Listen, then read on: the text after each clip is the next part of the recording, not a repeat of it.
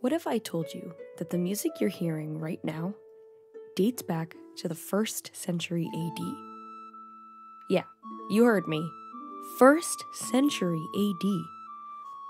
But music theories, you told us that recorded music wasn't invented until the 19th century. And it wasn't. But the recording isn't from then. The written music is from then. And it looks like this. Discovered in modern-day Turkey in 1883, it has since been translated into modern sheet music and English lyrics by historians. The scale is actually the one credited to Pythagoras, expressed using the letters of the Greek alphabet with symbols written above them. How incredible is it that we get to have a taste of what music sounded like in ancient Greece, thanks to written music? Music is a language. It's passed down verbally and through script like any other language. If you're someone who's ever wanted to begin learning that language, here's a great place to start. Hi everyone, and welcome to Music Theories, where I explain and analyze all things related to pop music, music theory, and music history. This video is part of a series I'm making, exploring the fundamentals of music, so I recommend checking out the previous segments to get the most out of this video. From here, we're going to be moving into exciting things like building chords, writing melodies, and rhythm. So if that's something you'd be interested in, be sure to subscribe and hit the notification bell to be the first to know when the next episode is out. Written music has evolved over and over since the Seikilos epitaph. If you'd like a more in-depth look at the history of music notation, let me know. But for time's sake, I'll give you a crash course. The early Middle Ages brought us this early form of notation called neumes, which were little squiggles developed by monks who composed plain chant or religious songs.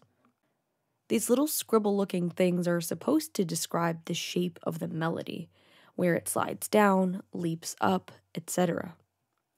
As you can imagine, this was really difficult to read if you'd never heard the song, so at this point, music is still being passed down primarily through tradition, and this notation acted more as a reference for singers.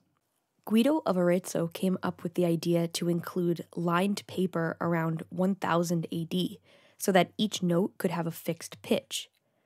Like, hey, instead of singing that squiggle literally anywhere within your range, could you start it on this note? He actually originally only had one red line on the paper. The note on that line was either a C or an F, and everything above or below that line was relative.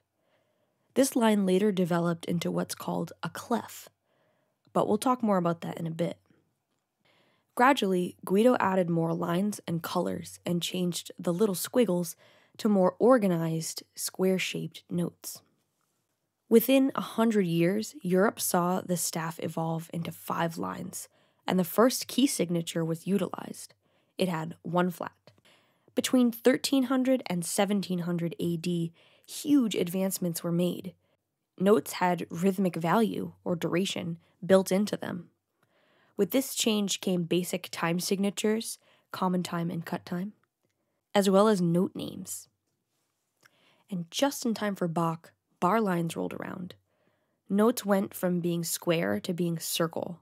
Smaller divisions were introduced, and time signatures became more complex with the fraction style symbol we use now. And while this era of notation looked more similar to what we use now, there was no standard for how it should be, like we have now. The classical era introduced use of what we call dynamics. These are markings to determine how loud or soft a piece is played. This is also when we begin to see accent markings, such as staccato, legato, and so on. And with that, you're more or less up to speed. Western music has a standard for how music is written out on a sheet, the same way that languages have spelling and grammar. I'm going to walk you through these standards at a pace that hopefully helps you to comprehend. This symbol is essentially a universal symbol for Western music. However, it really only represents a particular set of pitches, specifically the top half of the piano.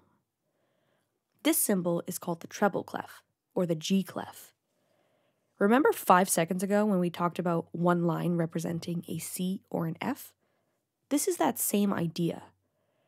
The G clef is drawn on the second line, which in this case is the pitch G4. Everything above or below that line is relative to that G4.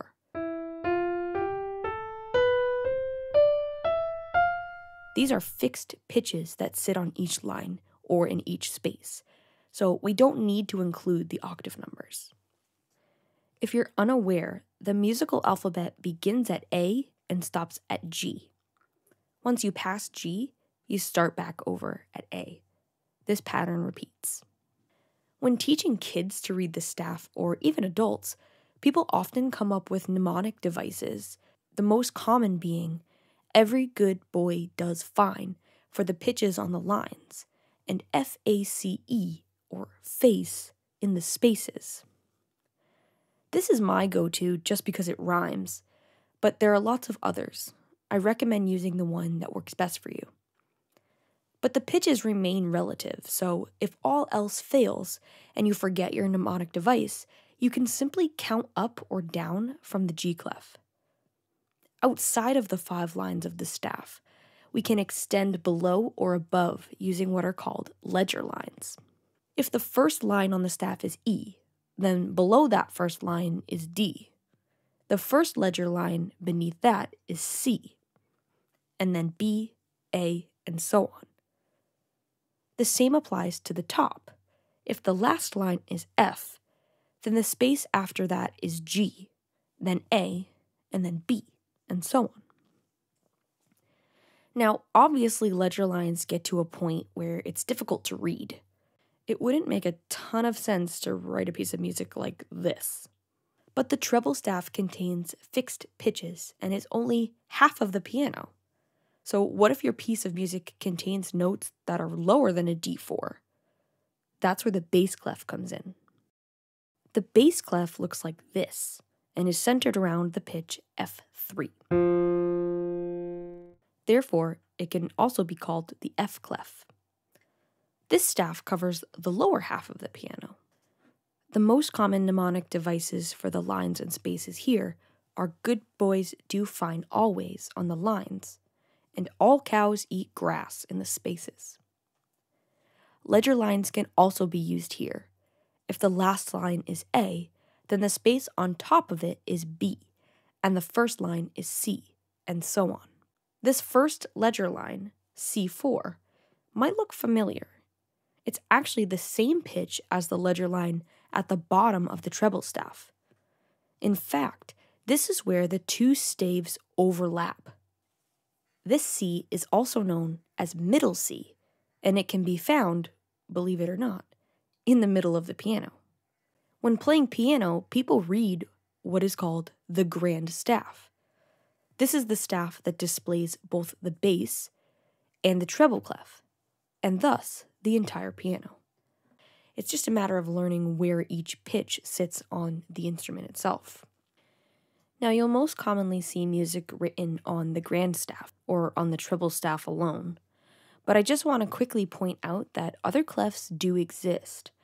They're just specific to certain instruments and used to avoid many ledger lines, primarily the tenor clef and the alto clef. They both actually use the same clef, which is the C clef, centered around middle C. They're just placed on different lines.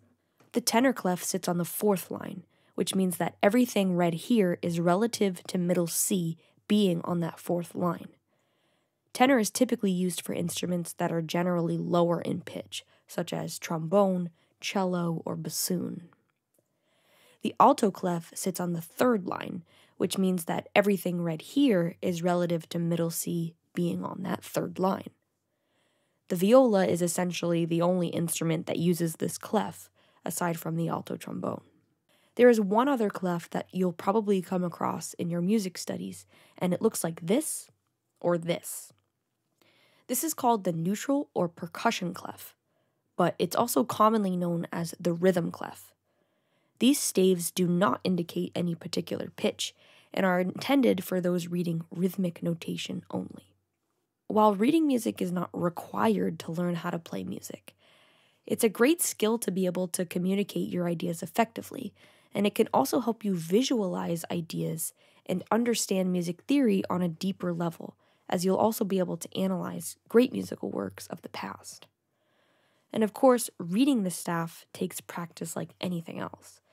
But once you begin to memorize which pitches go where, you'll be able to read the staff more fluently.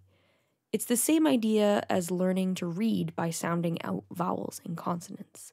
Eventually, you'll just know how to read. If you have any further questions about the staff, feel free to comment below. Don't forget to subscribe and hit the bell to be notified when the next episode is out.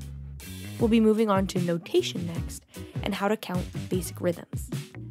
I'm really looking forward to it. Thank you so much for watching.